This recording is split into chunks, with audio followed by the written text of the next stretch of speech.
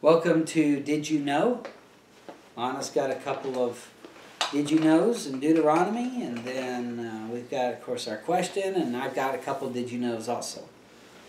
I only have 2 left in Deuteronomy. Yay! Yay! All right, Deuteronomy chapter 32. Deuteronomy chapter 32, verse 41. Deuteronomy 32, verse 41. If I whet my glittering sword, and mine hand take hold on judgment, I will render vengeance to mine enemies, and will reward them that hate me. I wrote down glittering sword, and I thought, glittering, is that light? You know, because when you think of glitter, you know, you think about kindergarten when you had a little bottle of glitter and you put glue down and then you pour a ton of glitter all over it. Then you take your little picture home to show your mommy and daddy, and they put it on the refrigerator. But then you have glitter all over your clothes, your hands for days, and then it's all over your mama's house, and she's fussing because she has to clean up glitter. Now, I was wondering, is it light or is it, what is a glittering sword? Well, I think it's light reflecting off of the sword. The sword is the word of God, and then thy word is a lamp unto my feet, light unto my path. John 1 calls Jesus the true light, capital L, so I would think it would be Jesus as the true light reflecting off of his sword as the word of God, and that would make it glitter. Alrighty. Alright, the next one. You didn't know there was a glitter. Oh, also, glittering sword. I don't know if anybody ever saw this movie or not. Back in the day, with there was a movie called Excalibur. Ooh. And that was one of my all-time favorite movies. Don't ask me why. When I was a kid. And so, you know, King Arthur had his sword. Couldn't pull it out of a rock, except King Arthur. Anyway, so I don't know why, but glittering sword just stuck in my mind. Yeah. Alrighty, the next one, and this will end Deuteronomy. Yay! Yay! Deuteronomy chapter 34. Deuteronomy chapter 34, verse 7. And Moses was 120 years old when he died. His eye was not dim, nor his natural force abated. I wrote on here, Moses' eyes were great. I mean, how many people do you know, your parents, your grandparents, as they get older, their eyes, everybody's eyes start going bad. And Moses had great vision, which, you know, is great. If you're going to get old, you want at least some of the main functions of your body to be working. And Eric's grandmother, when she was 106, when did her eyesight start going? Probably about 104 or so. It was the last few years, not long. Not long. So, you know, for Moses and he was 120, and his eyesight was still great. That's, you know, that's awesome. But then I was wondering, what is natural force? And I'm wondering, is that his strength? And Eric said, It's his ability to have children. and I said, ooh. I'm just sitting here thinking, you know, you got today, young girls are getting with 60-year-old, you know, 20-year-olds with 60-year-old men. I'm just sitting here thinking to myself, 120-year-old man having sex, you're having sex with your great-grandfather, that's just nasty. But that's what Eric says. It's his ability to have children. I'm sorry, that just crossed my mind, so sorry.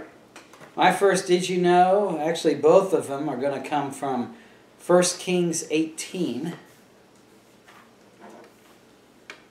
In 1 Kings 18, there is the famous God contest between God and Baal, where Elijah has the altar and it says, call down fire to burn up the sacrifice on the altar. And so the people of Baal do that, and no fire comes down. And so it says in verse 27, 1 Kings 18:27, and it came to pass at noon that Elijah mocked them and said, cry aloud, for he is a god. Either he is talking, or he is pursuing, or he is in a journey, or peradventure he sleepeth and must be awaked. And so he's mocking them that Baal has to do these things. But what's funny is that most of your modern translations change that pursuing word and make it to say that he's on the toilet. Yeah, I remember that in my, before I ever started reading the King James Bible. And I thought that was the most hilarious thing. And it's stuck in my mind to this day. Ooh, what's your guy doing? Is he on the toilet? I'll read you the New Living Bible, paraphrase. 1 Kings 18:27.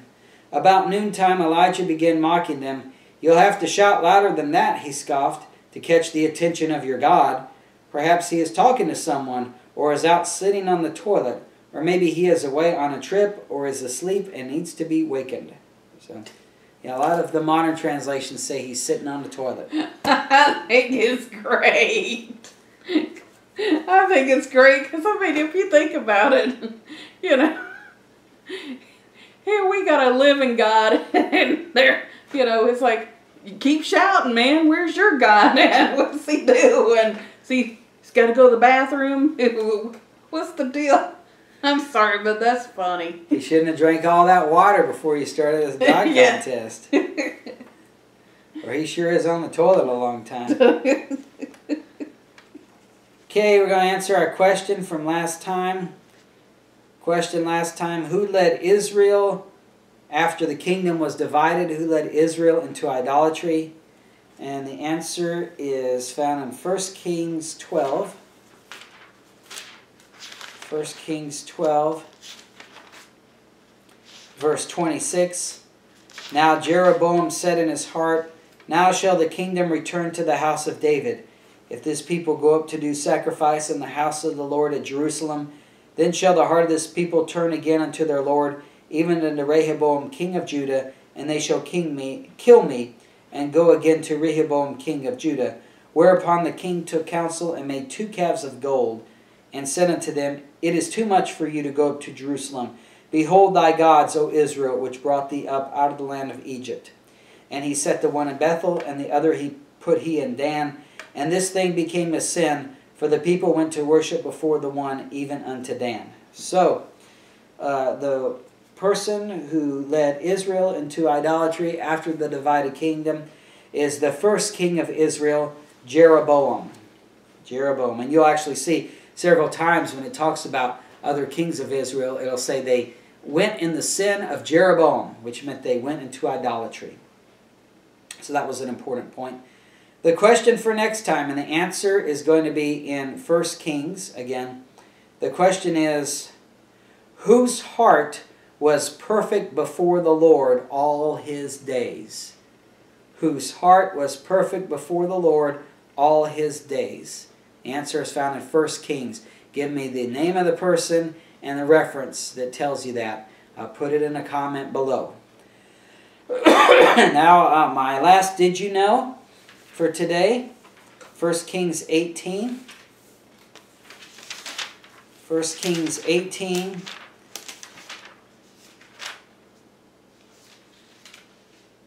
Elijah has a conversation with Ahab.